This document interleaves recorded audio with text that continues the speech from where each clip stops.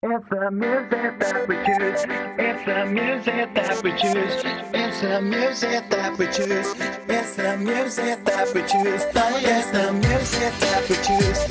It's the music that we choose. It's the music that we choose. The music that we choose. The world is spinning too fast. I'm fine that Nike shoes to keep myself tethered to the days I tried to lose. My mama said to slow down, you must make your own shoes. Stop dancing to the music, I've got gorillas in a happy mood. Keep my groove on. It's the music that we choose. It's the music that we choose. It's the music that we choose. It's the music that we choose. It's the music that we choose. It's the music that we choose. It's all garbage. Hey, what's up, guys? I am back with another devlog, and it's been a really long time since the last devlog. I'm sorry about that.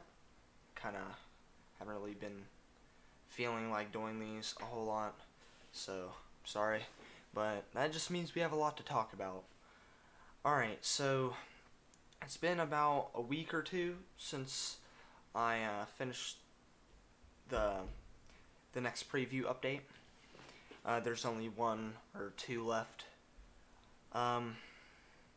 So I just want to talk about everything that I've been doing. I've just been redoing all of the art in my game, making sure that all of the sprites for players and certain things are animated and making them look nicer. Some of them were scaled up and they were actually a smaller image, so it didn't look as great. So I completely redid a lot of designs, stuff like that. I redid some of the stuff on like the site side of things. You could see I changed some of the stuff down here. I made the game a little, like the screen a little bigger. I changed a lot, but so I'm going to go through some of the features, play a little bit of it for you guys, show you some stuff that I think's interesting. So, like I said, I did all this stuff. I made it a little bigger, combined these two things, made the screen just a tad bit bigger, and then I also redid the whole settings menu. So now, settings menu, we had these nicer looking bars here, and it shows you the percent of where it is at, and that will actually save. This is not the default stuff because I turned the music down because it kind of gets on my nerves. I put save buttons here for all of it, or you could just scroll down here and hit save all. So I added a lot more extras. I added the enemy health bar, which well, we haven't talked about, but it's kind of an old update.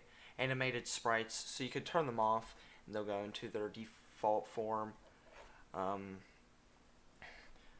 I put muting for each of the sound effects, so you can mute the shooting sound effect, the low ammo, and the explosion sound effect. So this is a really cool thing. You used to just type out what the key code was, and I thought obviously a lot of people don't know the key codes and stuff for this type of thing. So now you just hit a button, and then you can hit any key like that, and it will change it. And it'll also save all of the controls too, so you don't have to hit a save button, it'll automatically do that. And then when you load up, all of your settings will be saved. I added all of the buttons that I wanted you guys to be able to change. Later, I might add shortcut keys. I don't really know if I'm going to do that yet, because it seems like a whole lot of work for not a real big payoff, because the number of keys are easily accessible, so I'm probably not going to do that.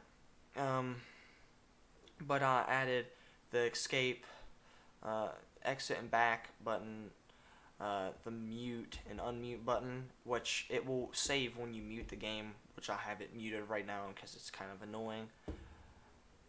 I know, right? I've only sat here and developed on this game for how long with the music. That's why I also took away the message box that pops up every time you start the game, since I added into where it'll save your settings and stuff like that. So it's a quality of life change. And also we have the patch info, revive, special key, which used to be shift, but that stopped working for some reason. Just, it doesn't like you using shift for some reason. It wouldn't register as a key press. So I was like, okay, I'll just change it to something. And I moved it a little closer, so now it's E. So now you only had to hit E and 1 for like the one special weapon that I have in the game right now. And then this new feature that I'll show you guys in a minute, hide front panel. So that little front panel that was down here, it will take it away and give you a bigger screen. For those of you who have smaller screens, you can zoom in and zoom out. All you have to do, if you have Chrome, is go over here and use these. And yeah, I have it zoomed out to 80% because it doesn't show up right on this monitor. It'll do fine on the other display I have over here. And then I also changed this and made it look a little nicer and explain things a little better. And then the difficulties, I added in the safe thing right there. So that's pretty much it for that. I also made this a little bigger. I don't know. I just thought it looked better that way. So if you hit the backslash, it will give you a bigger screen. And if, like I said, if you're on a bigger display or a smaller display, you can adjust the screen however you do it on your browser. Because a lot of people have been complaining, saying that we should just add in like just full screen mode. That's a whole lot harder than you guys think. In the future for these games, I might, obviously, but I'm not going to. I'm not going to add it in a full screen mode. It's just way too difficult right now as it stands, and I don't really feel like it. The title card might be disappearing soon. I might try to make a new one. And if you guys go on like GameJolt or Newgrounds or somewhere and you see the new icon that I made for it, I might use that instead, because my friend just made this real quick for me. I mean, I still like it, but she just whipped it up real quick. I wasn't paying her, so apparently, you get what you get, right? But yeah, and you can notice like these stars here are touching. You can still see how this was a preset, and I might redo it in the future. Probably the next update, and I'll explain to you what the next update's going to consist of. But yeah, I'll just jump right into the game. So you can already see how I improved a lot on some of the designs. I completely redid this design and made it purple. I think it's a really cool design, and you can see a lot of details in it. And right here you can see all of the animated sprites for all the different ships. And I completely redesigned a lot of this stuff, how it looks. Everything's centered now, and they actually show up like their actual size instead of zooming them up, which makes it look terrible. And you can kind of see what I was going for on some of these designs. I think the one that I hate or dislike the least is probably number 4. It's just kind of plain, and all it does is just really change the color of the center, but that's based off of the boss, which we'll get there. So yeah, pretty much all of this stuff is pretty cool. I really like this design just because I really worked on the shading, and I don't know, 3's kind of just plain. I have another variation of that I'm probably going to implement when I implement the event eventually, but I don't know. If you played during St. Patrick's Day or in that month, you can unlock this by playing an event, which is kind of hard to get to. You have to type in a special code and stuff into the little cheat bar down there. But we'll talk about that, my plans on fixing that. But I really like this design. I think it's the most unique, and it's also the most powerful, I think. Hold on. Actually, no, I think, yeah, number 4 is the most powerful. But this is a good balance. If you hit E in 1, if you beat the boss on hard mode, you get the lucky weapon, which is what the boss uses to fight you. And it's like super good in this early game. Hold on. If you... let's try to play on like harder difficulty.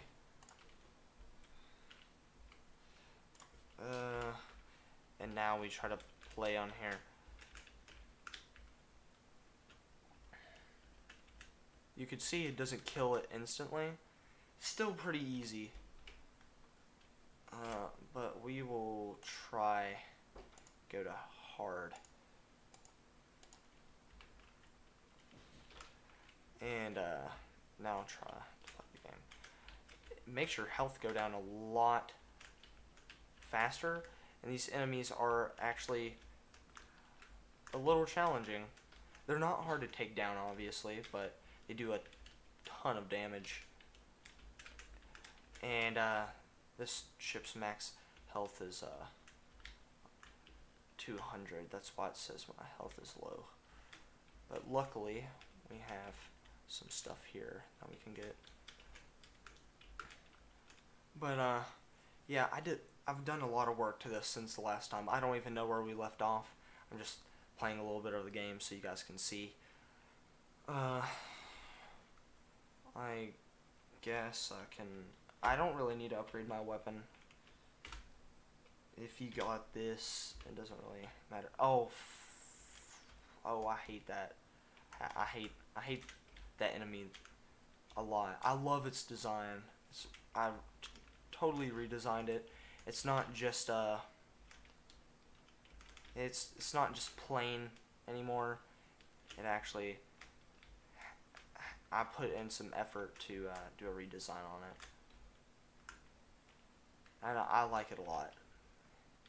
It's one of the nicer enemy designs that I've made. I could have animated bullets too, but what I've noticed is you're not really going to notice it because they're going so fast.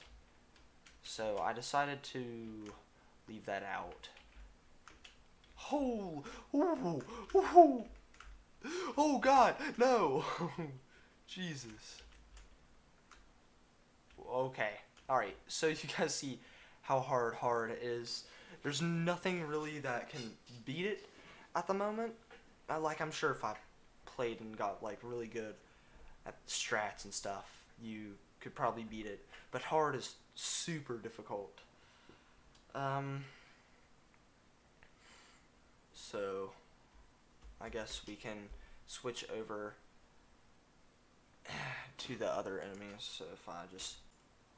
Alright, we are back. I had to go ahead and turn on cheat code and stuff so I can go ahead and show you the rest of this stuff. So, yeah, I completely redid the wireframe enemy, which is really difficult, by the way. that enemy is not a force to be reckoned with. The triangle enemy is also really hard.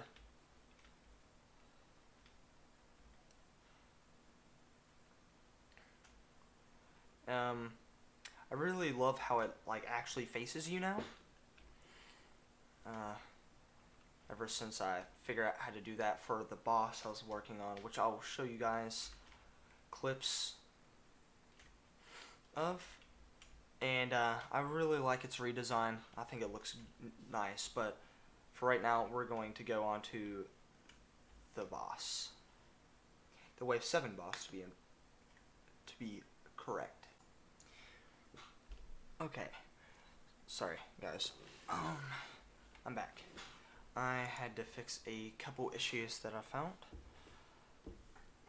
and it is already patched by the time this goes out.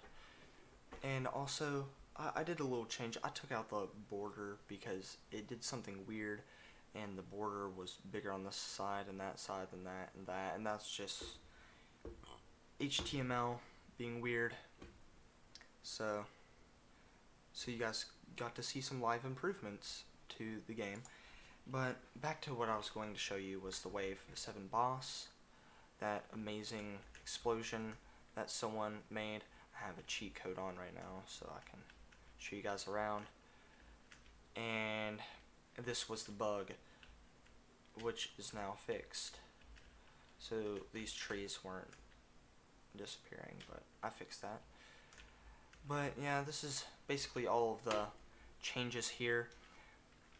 Soon I'll add in the weapon that the boss is using right now. I'll add that in to where you can earn it if you beat the boss on hard, which I doubt you will do because I've showed you why I doubt you could do, unless you were super good at the game somehow. But yeah, I love the little laser effect. I don't remember if I talked about that before, but I love the laser effect. The game all around just feels really good. Feels smooth. Controls and all that. So next I will move on to showing you one of the past events, which I might open up soon when I release something I'm going to talk about towards the end of this video. Okay, epic. I am back. And this was the St. Patrick's Day event. I thought I did a pretty decent job on it. All things considered, I basically used the assets that I had and added on to them. I added these flowers that you can see. Sorry, I had to click on the game. All around, I'm really excited for this backdrop and all that. I know it's not like the best art in the world, but it's definitely better than stuff I've seen on GameJolt, shit like that. In the center there, you have the ship. So I haven't really came up with a whole story with it. I guess the ship could have crashed there or just landed there, and you go to investigate. I don't really know. You guys can come up with whatever. And then this little piece in the center, I had a lot of fun making. And when you go up to it, it flies up and turns into the boss, which is a leprechaun hat.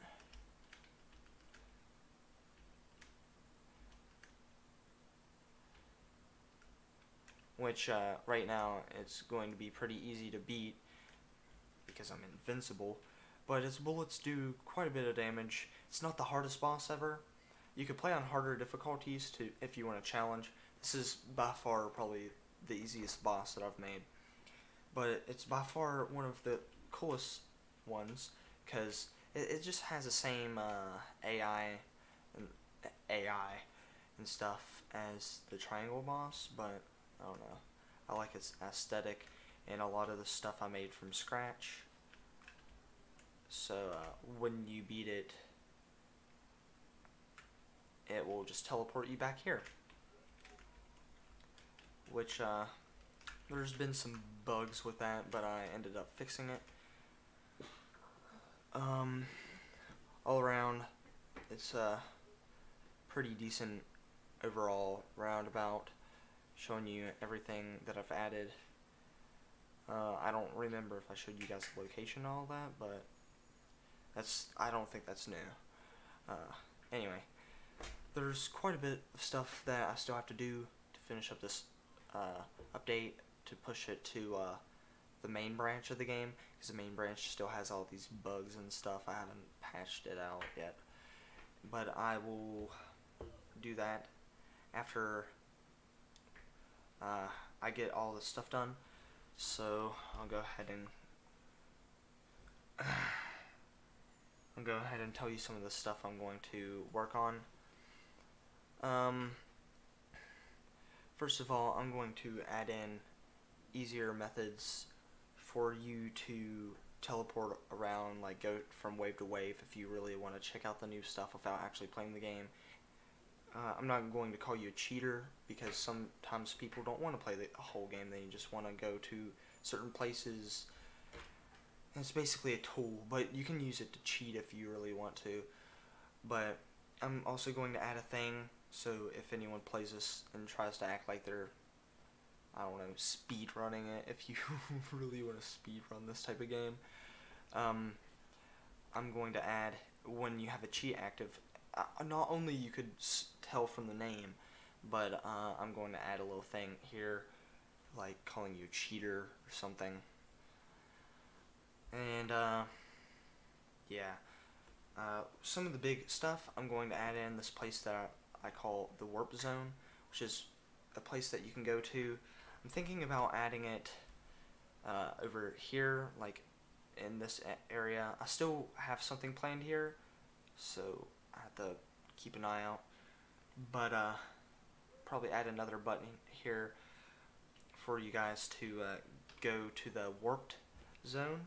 And what it's basically like a hub for all of the events that are going on.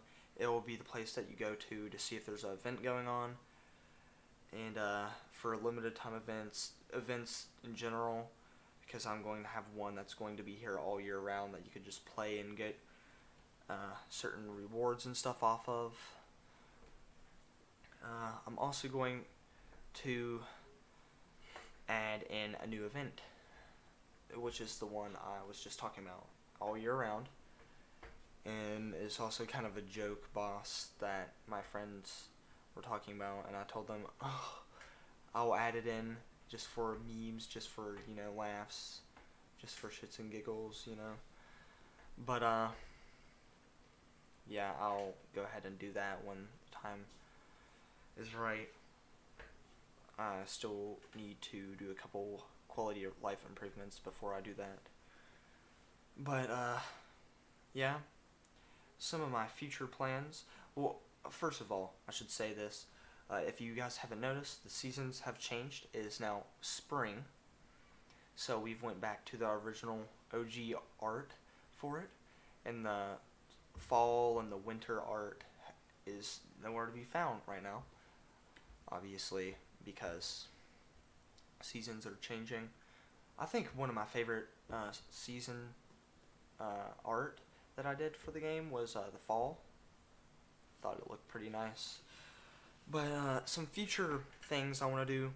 I want to add some rewards if you kill a certain amount of enemies, but I also, then obviously I'm going to have to make a whole achievement system in the game, which is a little bit bigger than I want to do right now. I don't have a whole lot of time to work on the game because some stuff is coming up in my life, and I also have to make videos and stuff because I finally got monetized. I didn't really get to say this in any of my other videos, but yeah. And also I animated that little thing that you guys saw before the video started. But anyway, that is just some cool things that I want to talk about. Go here and I can show you guys a little more of what I'm going to do. Yeah, basically in the next couple previews I want to add in a Christmas event and a Valentine's Day event.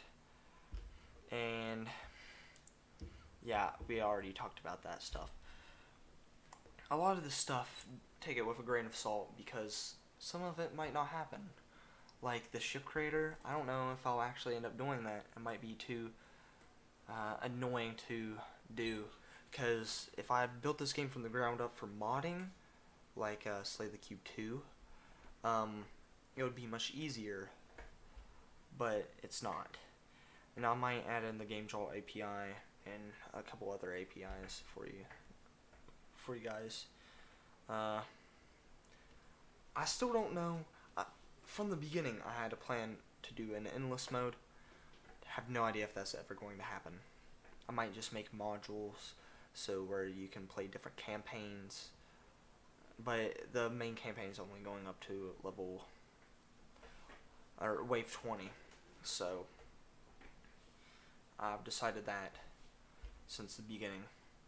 But and also stuff like a death sequence. I don't know if I'm actually going to make like a death sequence for that player. That's just something I put in there. And I don't know if the shield is going to be added into the game. I might save it, a lot of these features, for the sequel, because I have a better engine picked out for it that I've made for a game that's kind of shelved right now. The weapon vault is what I was going to put underneath the shipyard for all of these special weapons. Well, I guess special weapons, but I don't really know yet. There's not going to be a whole lot of weapons in the game right now, but I have quite a bit of stuff that I want to do. Also some new ships I have, and I also want to work on controller support too, but all of the controllers I have right now are acting up, so don't know if that will happen. Might just be dead in the water for controller support unless I make an actual full-on PC version of the game. I don't know. A lot of this stuff is really out in the water right now, if I'm gonna do or not. Like redoing the game music, maybe. If I ever come up with anything, I also need to add music to all of the events and stuff. I just don't know if I'll do it. But with all that being said, I hope you guys enjoyed, and I'll see you guys next time. Peace.